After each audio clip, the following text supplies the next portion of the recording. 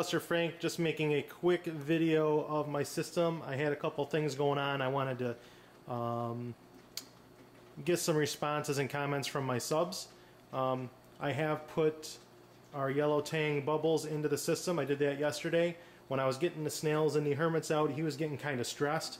I figured my water quality's been the same for 3 days, so I didn't want to stress him out again, having to move them, so I just did it all at once after I did the snails.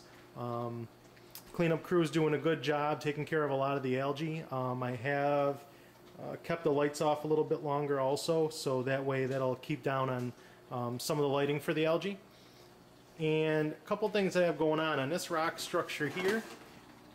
I have what I think is red bubble algae, and I'm not sure. I've looked it up online. It looks like that's what it is. I just wanted to have some people comment and see exactly if that is what it is. If so, is it correct that what I've read is you have to try to pick it out of there and suck it out without it breaking up any spores? I have some more over here on this rock. It's way back near that, near the leaves. I mean, those things look like they're ready to explode.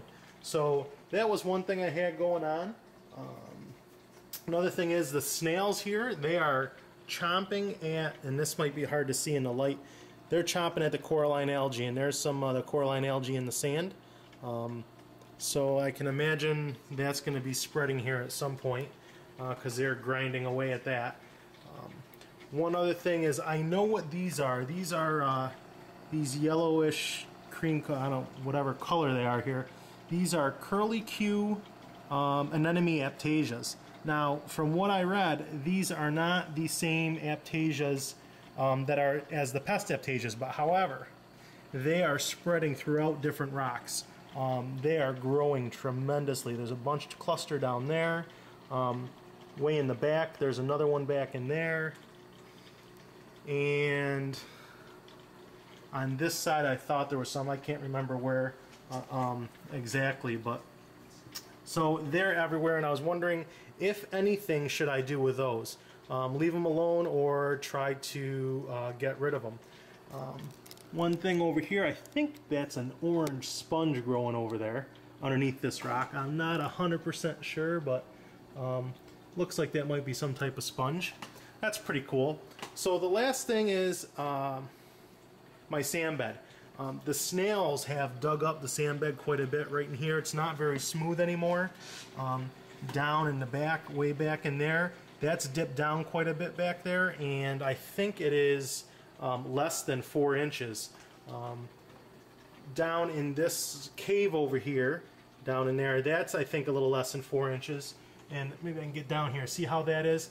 This is 4 inches to here and to here, but down in there is not. So I was wondering if that's a concern, and I need to go buy another bag of sand and put that in the bottom of the sand bed.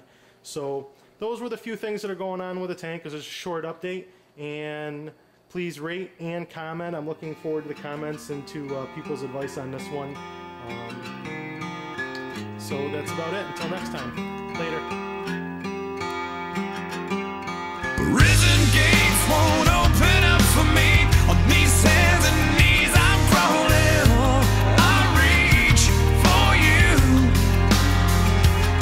Well, I'm serious.